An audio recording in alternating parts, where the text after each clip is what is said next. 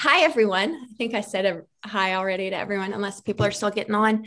Heather, I'm so excited to see your exhibit, but I thought before we started, if that I would introduce everyone to Barbara Richter, the director of GreenHill, where your exhibit is, and was hoping that Barbara, you would just tell us a little bit about GreenHill and also what drew you to Heather's work, and then we go from there.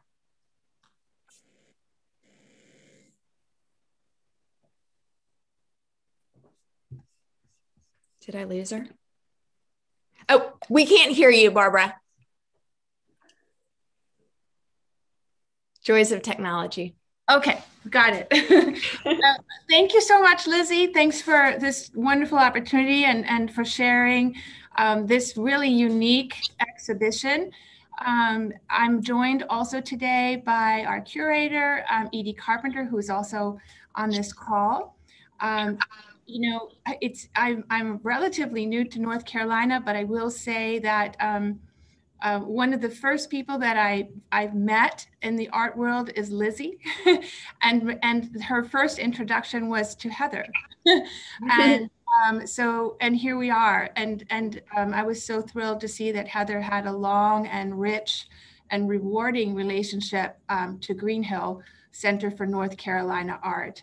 And we are, truly a gateway to the visual arts community in our state. We elevate and celebrate the visual arts. We create and connect opportunities for artists, creating visibility and mentoring and growth. And so we're just so thrilled to be able to participate in Heather's amazing journey. And it's such a timely exhibition, and in a way, it really maps our collective path, from a place of anxious isolation during the pandemic to this place of resilience and hope, where we have all arrived. And Heather's exhibition really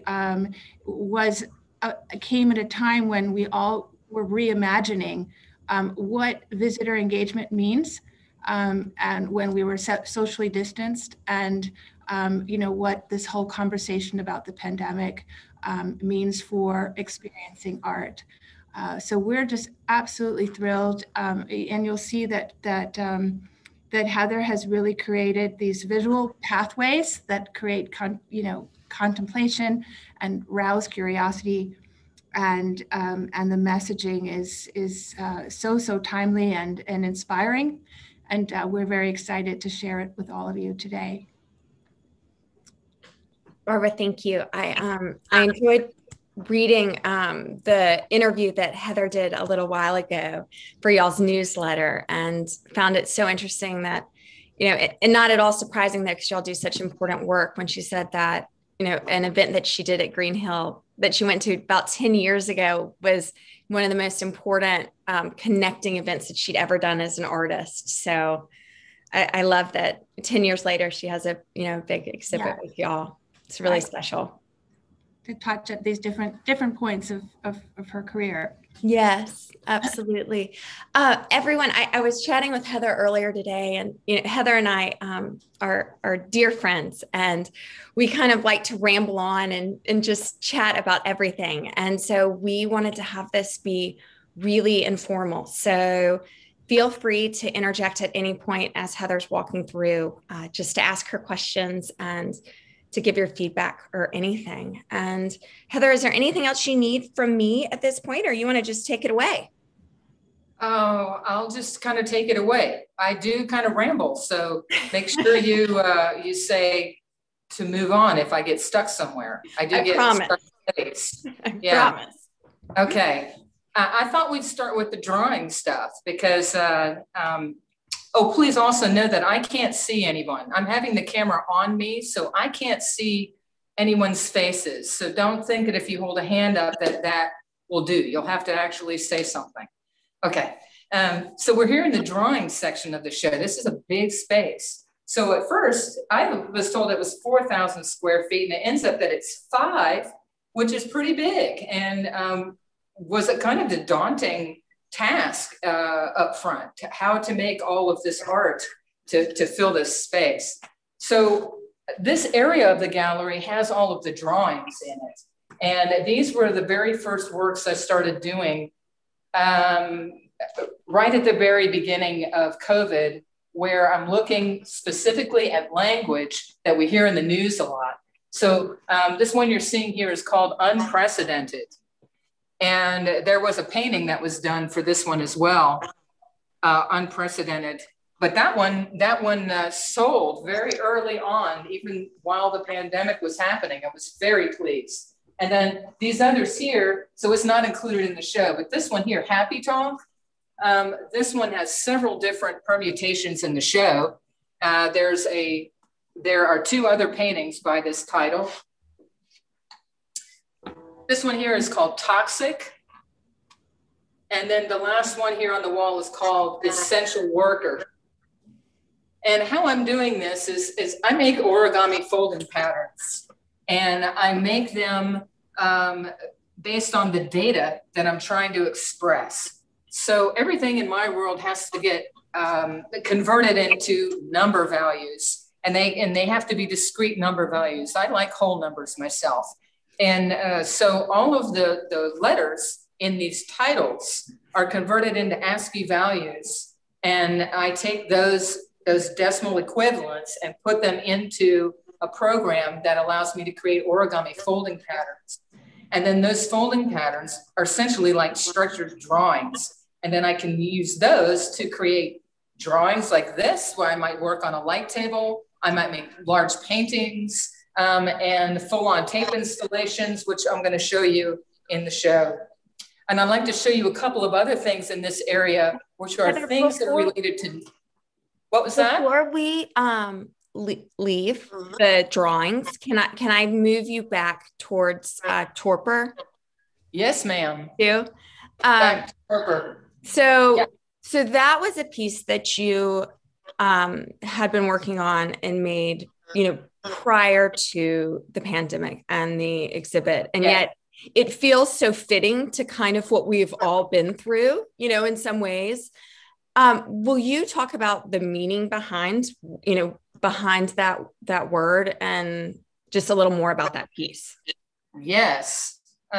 Torpor, spelled T-O-R-P-O-R. It's kind of a good looking word as well. It is a word I'm using to describe the freezing state that happens after a traumatic event, which I had experienced in my life prior to COVID and was dealing with. So what I was finding was that I had kind of my foot on the accelerator and my foot on the gas, which just creates all kinds of anxiety and this sort of immobility. And I couldn't really do a whole lot, but I was able to do this drawing, which funny enough, took almost 6 times as long to complete as the same size drawing over here. This structure for Sisyphean stone I did really quickly, and then yet torpor took months and months to complete. And it's a much less complicated drawing. And because I was so frozen, I think. And this is the first time I'm also seeing, I'm making note of this now, there's metallic gold in this, which you can see from an angle with the way the light shines on it. So there's this sort of value, I think I was thinking of that metallic gold, which you'll also see in the show, that persists somehow, that there's a hidden value in something, or perhaps a fool's gold. Not quite sure. And also the coloration of this is a lot of purple undercolors and tones that relate to some a kind of bruising, mental or spiritual bruising, which is temporary and goes away. And I was just reminding myself of it and just kind of using the colors. I mean, bruises are actually quite beautiful. I don't want to hide my vulnerability or my trauma, You earn those battle scars, when you recover. So true. Yeah. Given that we just talked about that, let's go over here and talk about this other one. So this is another painting that was done prior to the pandemic, and it's called I have to always refer to it. It happens sometime between the flowering of the lotus and the water lily. And this idea is, I read an article about the fossil record and how all over the world you can see this 1 inch of white substance all in the fossil record. And that was the day that the asteroid hit and the dinosaurs died. And the only reason they can figure out when exactly it happened is because they can look at the pollen that's in that record. So they know that from the pollen, it was in between the flowering of the lotus and the water lily. And I was thinking about trauma and recovery and how I often would sit with this idea, like, when is it going to be over? When am I going to just get up and be like normal Heather? When am I just going to go about my day without this upset in the back of my mind nagging me? And it occurred to me that one day I would just simply wake up and I would notice that it was gone. And I wouldn't really have a very pinpoint moment, but it would be determined more loosely based, like these pollen records. Like maybe there's other indications in my life that narrow it down, and that sometimes it's okay to not have the specificity of data. Sometimes it's okay to just have a basic guess and feel confident in your intuitive knowing of something. So that's what this painting was. And this is kind of where my head was before the pandemic really took a hold of me in my studio. Mm. So then, Heather, with that long of a title, what were you mapping? What was I mapping? I was mapping, I was using an old map called How to Fold My Heart. And I did a whole series of work where I indexed the people I love in my life and then looked at all the places that they lived, where they were born and died. And so this one needed to be updated because I hadn't done it since my son was born. And so I had to include him in my map. And so I changed my map and then did this painting based on that new mapping of my own life. So nice. So at some point it changed. Awesome. And then where the white is now, the pattern, had you put, just from a technique type, did you put any tape down for those lines, or you just drew it in pencil and then ended up, painting from there? Yes, I do. I use a pencil and a protractor and do it and just make my lines first. Then I paint the lines, and then I draw the outside lines again, and then I paint the lines again, maybe 2 or 3 times in thin coats. And sometimes I leave a little transparency and sometimes I don't. And then the final bit would be to go back with the lines again on the outside. So I'm kind of using a very small brush to paint in between. I think of it as all the marks in between the empty bits I'm trying not to touch. Yes. I don't like paint one line and go like this. It doesn't happen that way. I paint the outside of the line and the inside of the line, and then on either side, and then I fill in the center because I'm not very neat and tidy. And then of course I slop all over the place. So then I have to go back and scrape it out and tidy it up and, do all that. I tried the taping off thing. There's another painting down at the end of the gallery I can show you where I tried that. Effects. But I really like painting stripes. It's very meditative. It's kind of hard for me to do. And so I tend to gravitate towards things that are very simple and hard to achieve and require a lot of dedication. That's probably right. Not very simple at all. What else can I show you? Over here in this area, let me finish out this area. There's 2 other works that are from this time. One here on this side is called Light Through the Trees. And it's a 4-panel work that looks at 4 plots in a forest that Duke Forest Archives had cataloged for luminosity. So I was working on a project at the Rubenstein Center for the Arts at Duke University on a residency. And I went into their archives and was interested in forestry data, because it's 100 years of forestry data that's all been handwritten by people going out into the forest with equipment. and writing it down on the backs of just whatever kind of scrap paper and then putting it in a folder. And they did it for 100 years and they just sat there. So I thought, well, that's interesting. So I went to go look and I spent weeks and weeks just digging in the archives to see what's there. And the luminosity data was very interesting because they had a real method for taking the data and that talked about placing the thermopile in the middle of the plot and turning it clockwise at a certain time interval and taking these 4 different measurements, and then they mark them all down.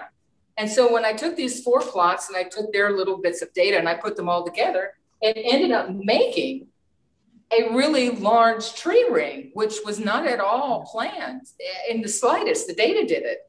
And what's interesting is that all 4 of these plots come from adjacent land, which, you know, that just seems kind of mind-boggling to me that the data would do that. But it is kind of beautiful kind of tracing of light in the empty spaces. The thing that the level of intensity of the thing which is unseen. And then also around this time, I did this piece, which is called A Signal from Ganymede. And it has these concentric circles here inside. And these circles talk about the resonance between Europa, Io, and Ganymede. You know, there's one orbit for, gosh, I can't remember which one is which. I think it's Io that's closest in. And then it takes twice as long for Ganymede. And then, oh wait, no, that's Europa. And then twice, and then 4 times the length, exactly, right? So it's a 1, 2, 4 for these 3 Jupiter moons, which is quite interesting. And the painting in the background is based on a landscape photograph from a satellite that we sent, a space probe, taking landscape photographs of Ganymede, and it looks very familiar.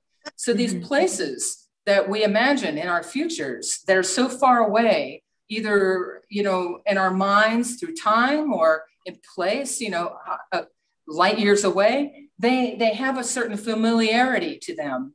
And they have a certain sound and a resonance to them that I find so attractive. And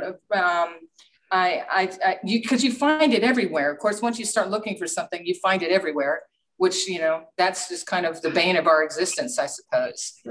So these works I've shown you was definitely where I was thinking at the time, you know, larger ideas of complexity and experience. And then the pandemic hit. And none of us could see each other. And I really missed handshakes and touching people. So the last thing you'll see in this area of the gallery is the handshake project. And if you could show I don't know if the video will show or not very well. So I'm gonna get in so as you can see how big this is. So this is submitted handshakes. This particular video is a clip from another artist called Alyssa Miserandino, and she's done some amazing work with sound, but also was very generous to photograph a bunch of handshakes in her backyard for me. And so we have this product here to show in the gallery. And what I've been trying to do is get people to volunteer to create handshakes here in the gallery. So we set up a little video place where people can do that. And then also many people have been sending me handshake videos through email, which I can then put all together and make a longer handshake video of people touching each other all through the pandemic. And you'll see lots of secret handshakes in here, a lot of fist bumping.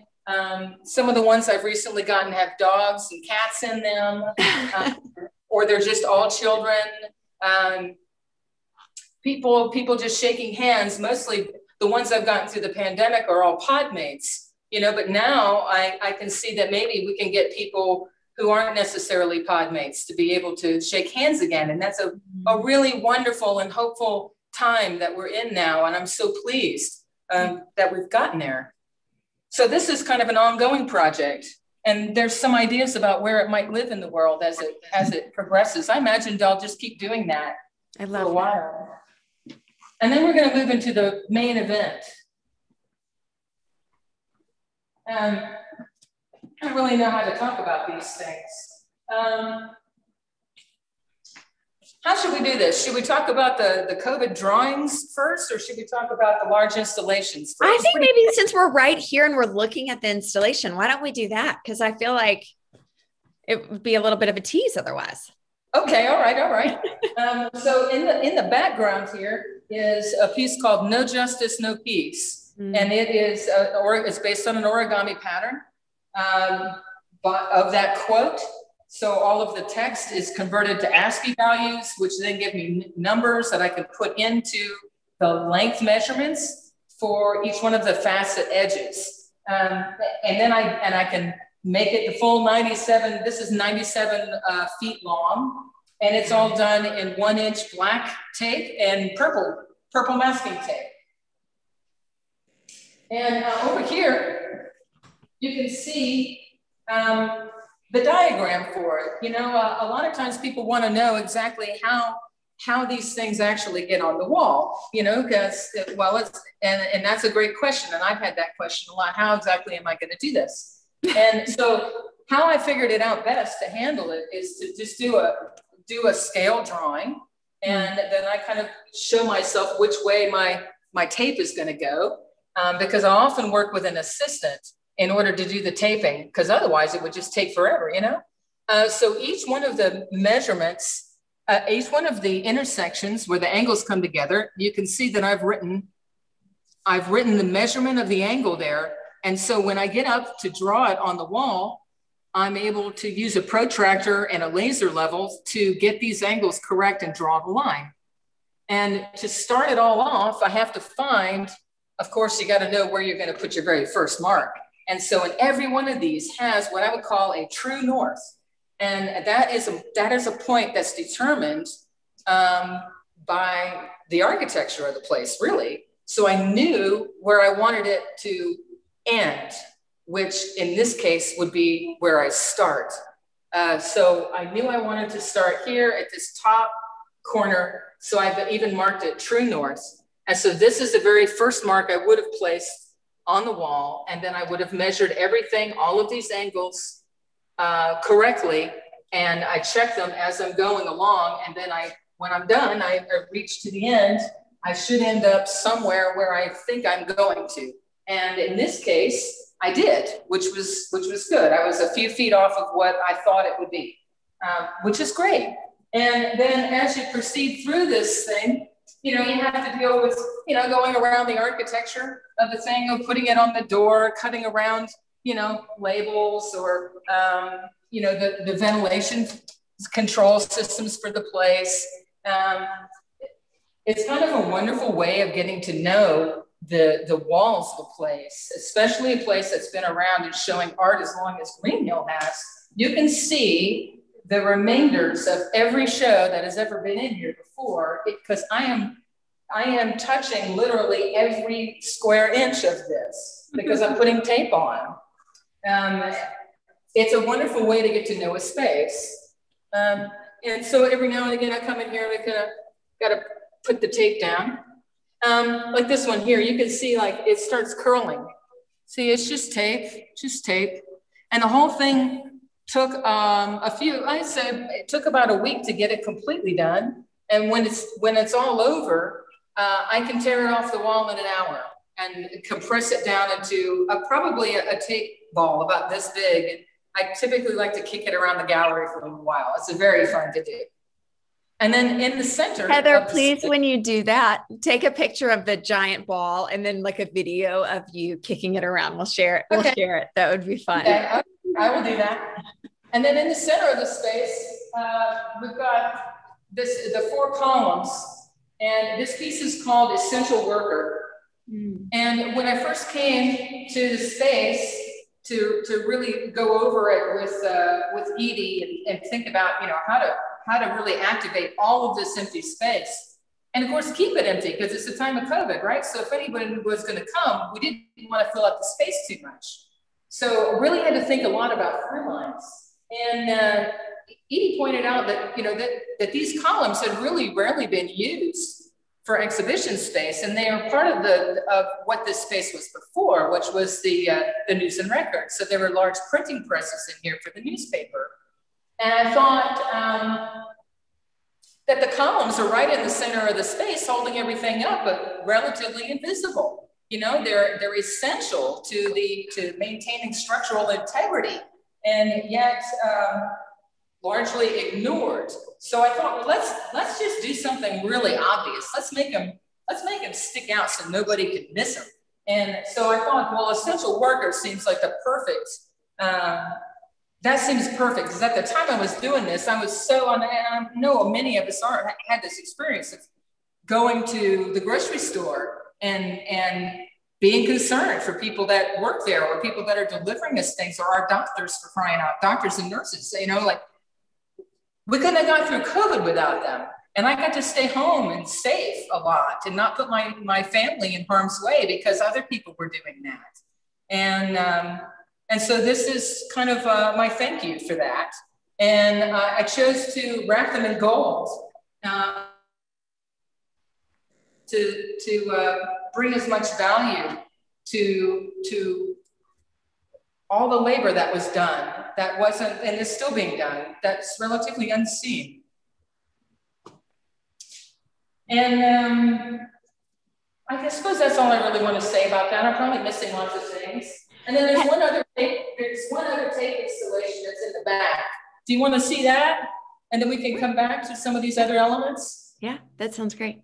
Heather, while you're walking, I know we had many chats on your drives back and forth when you were coming to do the taping. Talk a little bit about, you know, how long it took, how you kind of divided up the process of making the installation. Well, each one is a little different, you know, they all have their own. So the big 9-footer was the easiest of all by far. And because it's one straight shot and it's all drywall. I mean, that's easy. It's not something like the columns. They're not all the same size. They look like the same. Heather, we're losing you in the front of the building. Each one is different. And when you talk,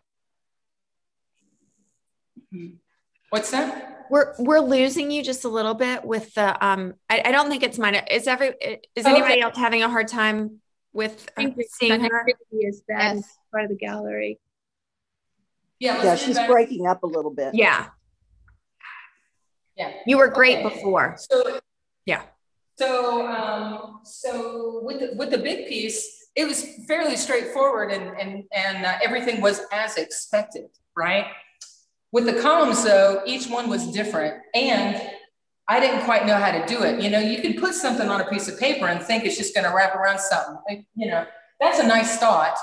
In reality, it doesn't really work that way. And these also have these strange, these areas where there's a kind of a cutout on the corner. And then, you know, here, there's not, the design isn't wrapping, but over here, it is wrapping. And when you wrap a straight line over one little cutout area, it does all kinds of very unpleasant things. So I had to take out a lot of tape on these, and I did one column at a time. That way we could kind of spread it out over time, and I could be visible in the gallery doing the work, which was really wonderful because I think most of the time people did not realize that I was the artist. And so I got to hear what they really thought. And it was all really nice and wonderful. Nobody said anything awful. So I felt kind of that was good. But it's nice to hear what would be a fly on the wall, so to speak, standing here with a bunch of tape, and it's amazing. And sometimes people didn't even see me at all. And I'm working on Essential Worker. Oh my God, it's just like so ironic. I can't stand it. It's so funny. Very funny. So there's one other piece called Essential Worker while we're on this topic, and that's this one here. This is an oil painting on canvas. It's 36 inches square, and it has 19 different layers in it, where I've manipulated the pattern and flipped it backwards and forwards and redrawn it and repainted it multiple times over, trying to create veils of translucency to indicate that this is the net of people. It's not any one person, although we could certainly point to a news story about amazing heroic deeds. But essentially, essential workers are a bunch of people getting up every day and doing the work that needs to be done and not really saying a whole lot about it. They're just doing it every day. And that kind of dedication with other people, being dedicated and thoughtful and careful, is really a marvelous thing about human beings. It's something I've really held on to a lot during this time.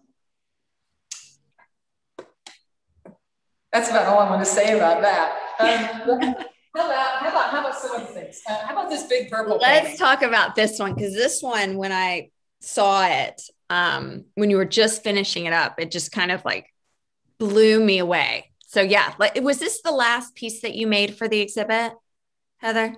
It was, I believe it was, yeah, it was near the end. Yeah, right.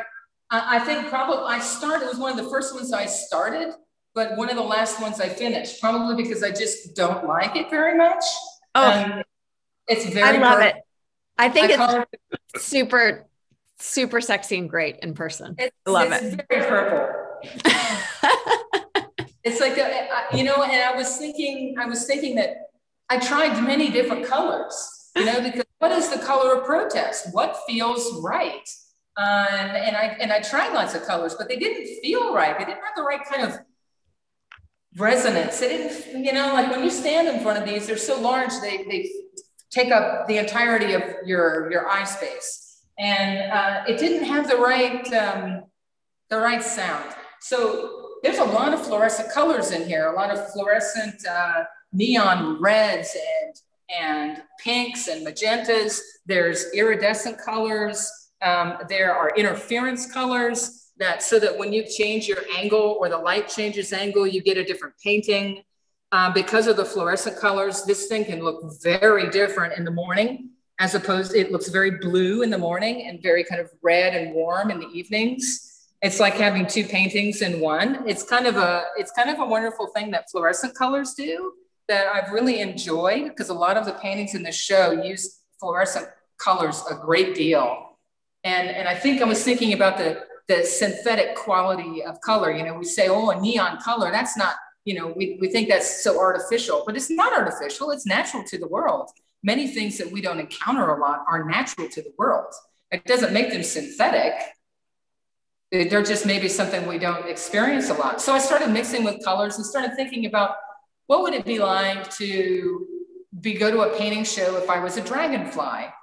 A dragonfly can see so much more of the color spectrum than we can. And so I started thinking when I was working with interference colors and fluorescent colors, that I was making paintings that dragonflies might enjoy, which made me think that maybe if I was partially successful, which of course I wouldn't know because I'm not a dragonfly, at least I could produce something that might give people a reason to come down to the space during this time when people don't want to leave their homes. And so I kind of hope that these paintings, they warrant being in the space with them physically and having a physical proximity to the works, which is something that's been lost, during this time. I know I haven't gone to as many shows because of COVID. So I'm just trying to do something different, I guess, was the idea. What else can I show you? How about this one? These things are part of a project called How Do You Feel? And they're 48 by 72 inches, roughly speaking. And they are responses from people to that question, how do you feel?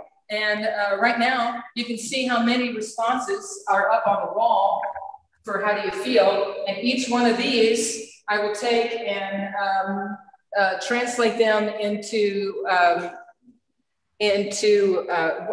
what's the word? Into number content, right? I'm going to do ASCII value equivalents for them, and then I come up with a pattern. So people can fill out the thing, and then they stick it in the slot.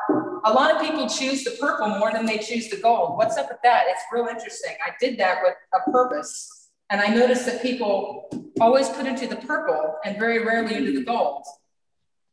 Do they think they're not worth the gold?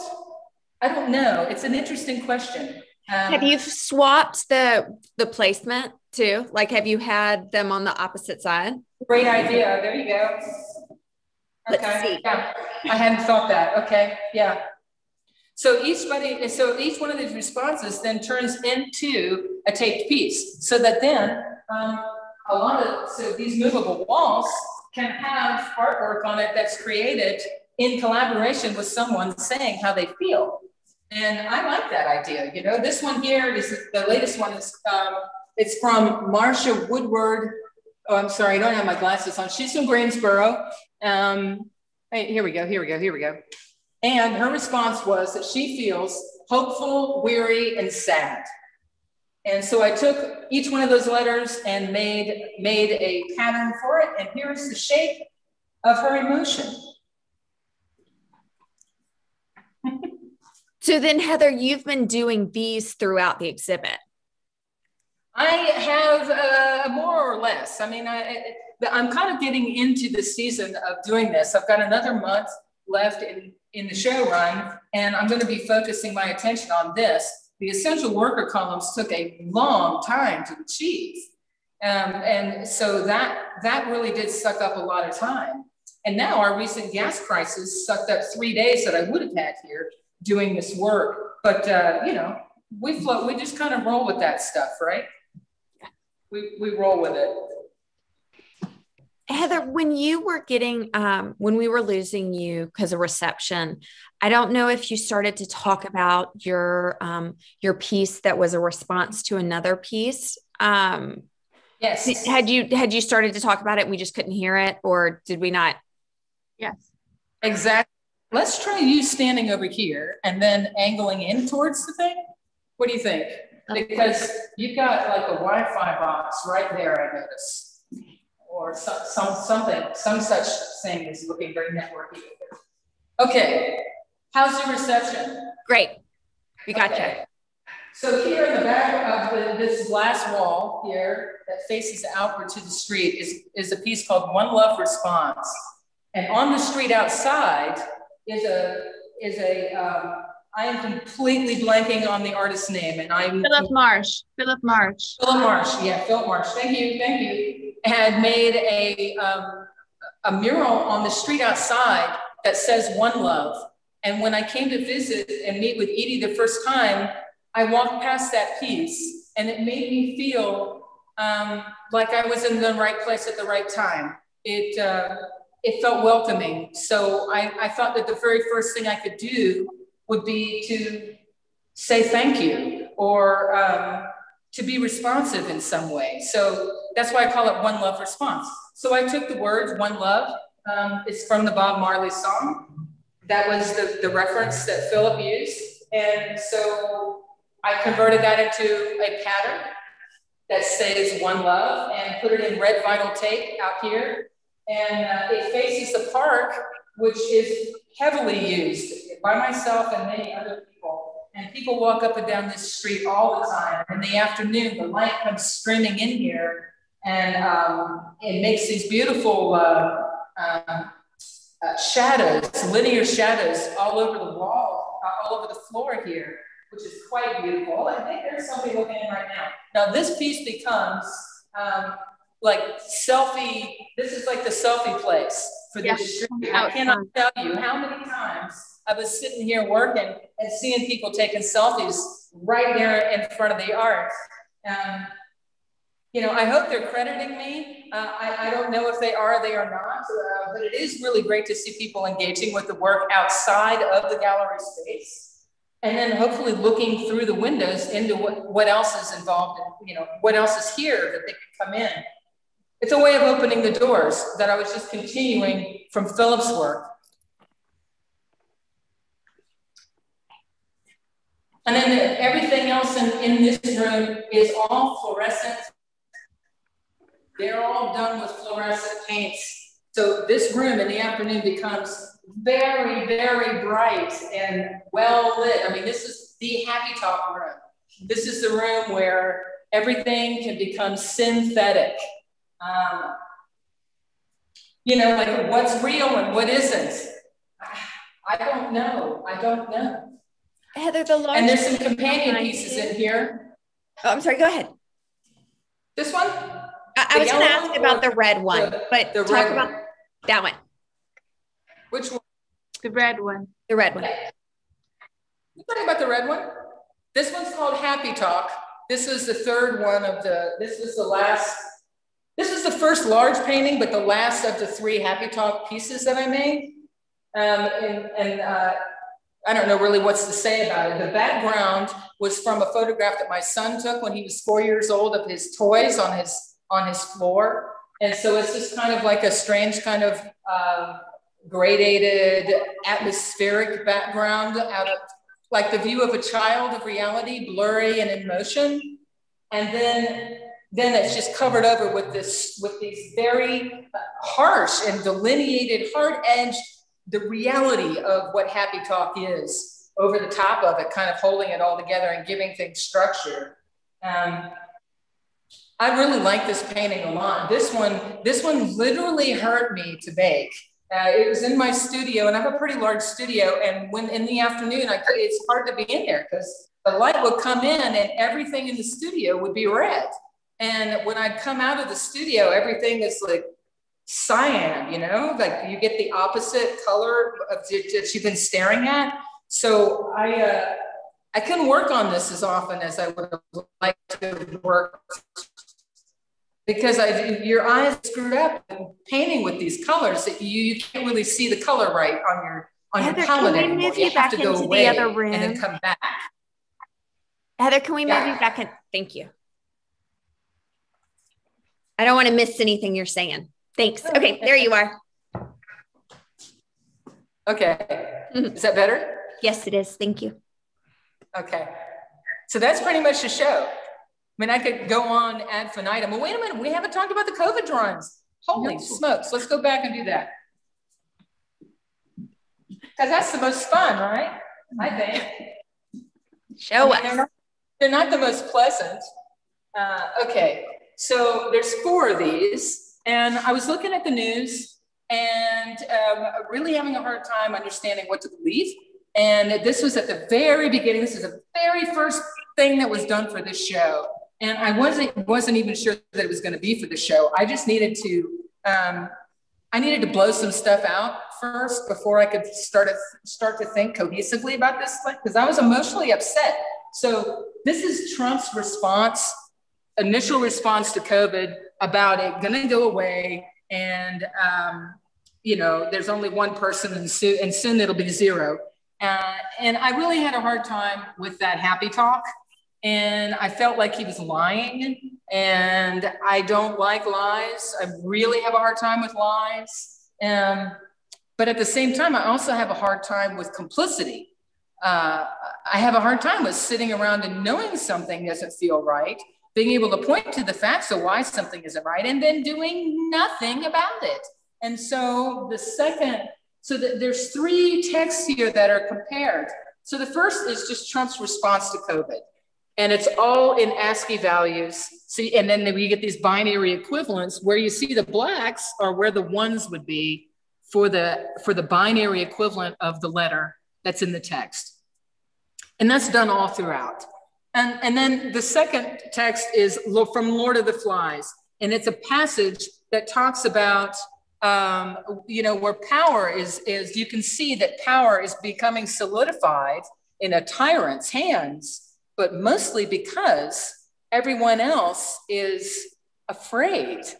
They're afraid of a possible future. And so they give themselves over to what they suspect is poor leadership, but because their fear is more overwhelming. And so that's a passage that's in here. And then the last passage is from Montaigne, who wrote this essay called On Liars. And he is a Renaissance philosopher. And he thinks that liars should be punished in the most harshest of ways.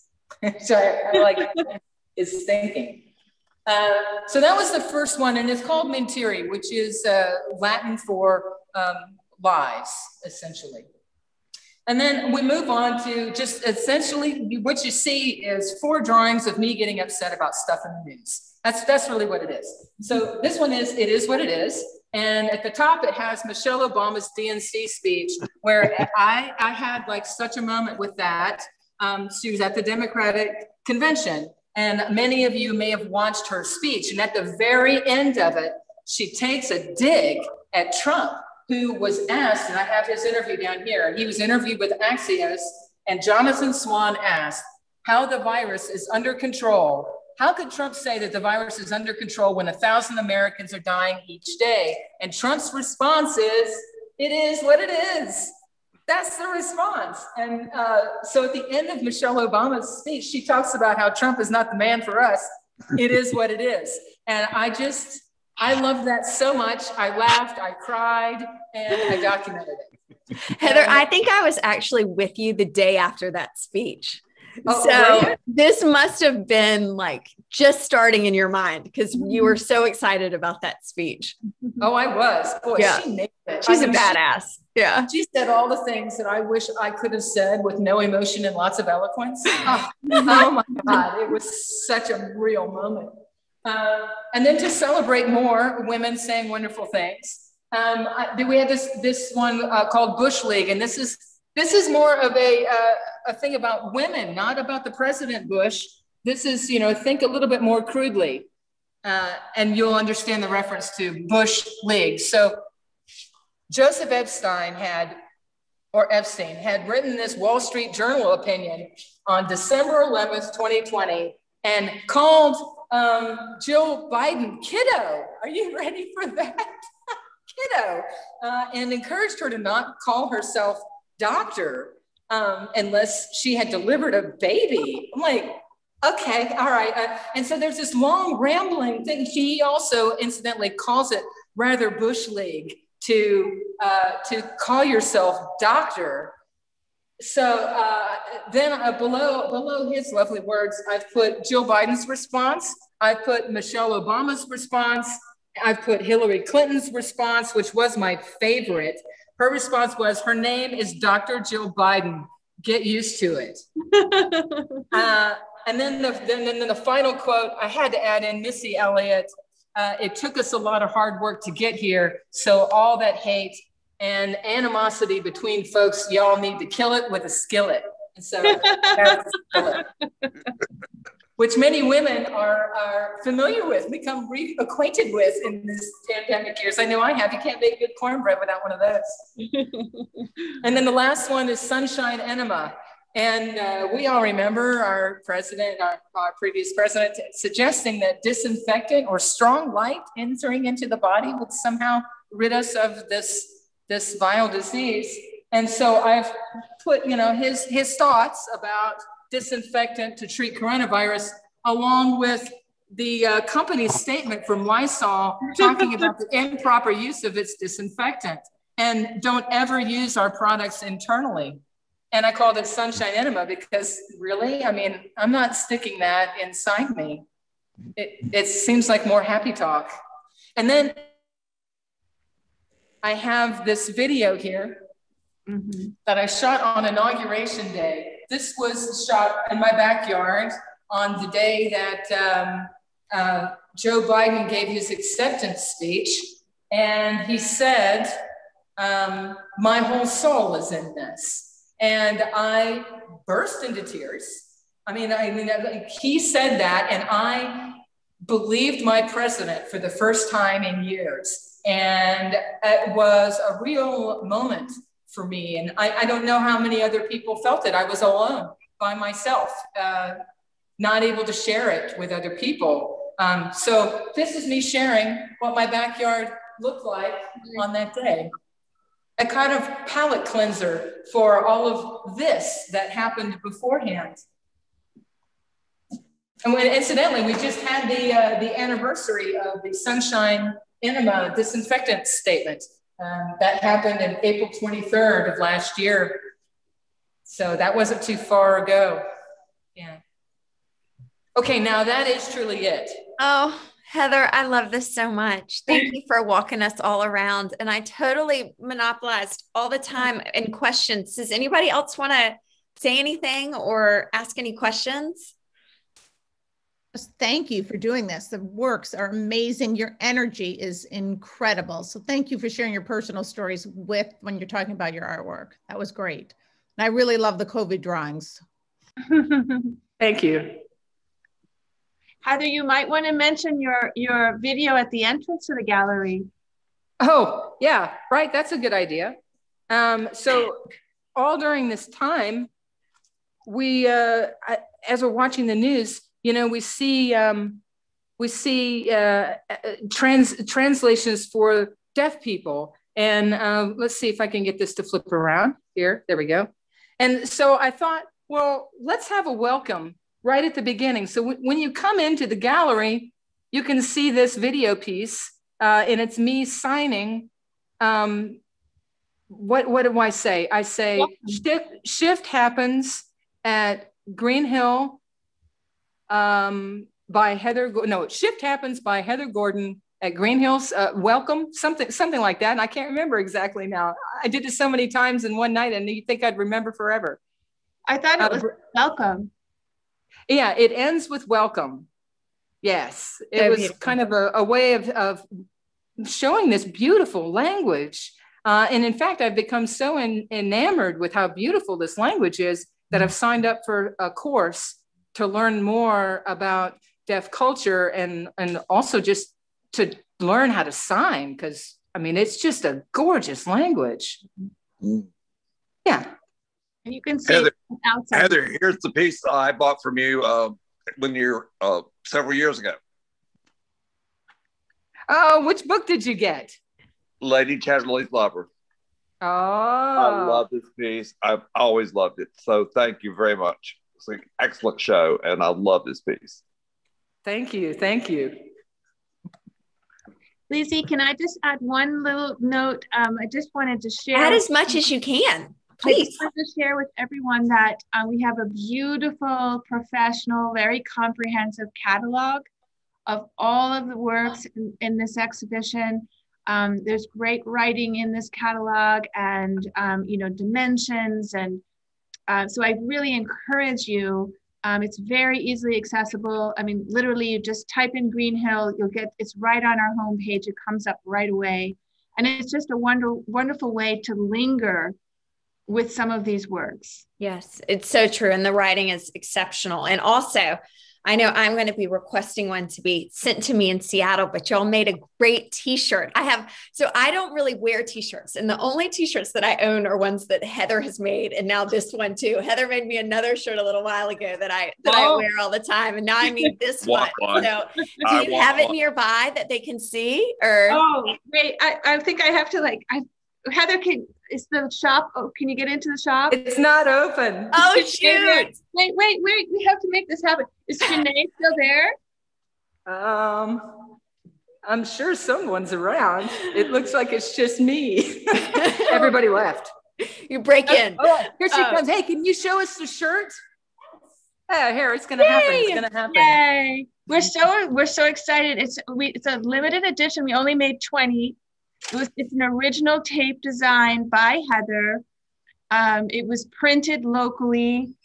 And so, you know, lots of love and care went into this. And we have just a few in this, and it comes with a certificate, you know, that of authenticity that says it's, you know, 4 of 20. And we have it on a mannequin in our shop. How do we get the lights on? How do we get the lights on in here? Here we go. It's very dark in here. And is it gray? Because it's dark. Gray. Yeah. It's like it's a dark gray shirt. And I made the template using tape. So then he was able to expose the screen using the original piece of art. Can you take it out into the gallery where there's light? Yeah, you know what? We're locked in the shop now. You're stuck. Back in the gallery. Okay, 10 seconds. Wait a minute. Here we go. And then turn around. You have more light. Oh, look. Look at it. Look at here. This one's more. There we go. That. And then if you go around and show the back of the shirt, because it's very subtle, but on the back of the shirt. Oh yeah. Look at that. It's awesome. Shift happens. When Barbara and I were on the phone, I guess it was last week, you were telling me about how y'all had your daughter was helping with some. Yes, we did a focus group in London, just to make, on the placement and the size and, very international shirt. Yeah. And so it is seen on the streets in London at the moment, and it's become very popular. Awesome. I have always had a love of museum shirts, t-shirts. I have collected them for years. And so when this idea happened, I was like, are you kidding me? My own museum shirt with my own shit on it? Yes. And I was so tempted. I love the title Shift Happens so much. And I we toyed with the idea of having that on the front, but no, I think, just having the art on the front, and it's just very subtle on the back. It just adds that extra. And she's actually mapped the words. Heather mapped Shift Happens. So that's the design. Yeah. So I love it. I love it. Well, I'll get one and it'll be in Seattle. And then Mom, you can get one and it'll be in California. So Heather, you'll be all over. Yeah, bi-coastal. And across the Atlantic. I know. Awesome. Well, thank you all so much. Any other questions, or Heather, you want to say anything else before we log off? Thank you. How about that? I'd like to say thank you to everyone that's been, dealing with me during this show. This has been a year we've been doing this. The staff and the people that work here at GreenHill have just been flexible and attentive and responsive and all the things while, dealing with their own personal lives and not being sure what the future is here. And it's been difficult and they've just been really fantastic. And people have been showing up for the show and coming to these virtual things and thank you to everyone. Thank you. Yeah. And thank you, Lizzie. Of course. It was just an honor. I'm so thrilled I got to see it. I'm sorry it wasn't in person, but this was wonderful to get to do this too.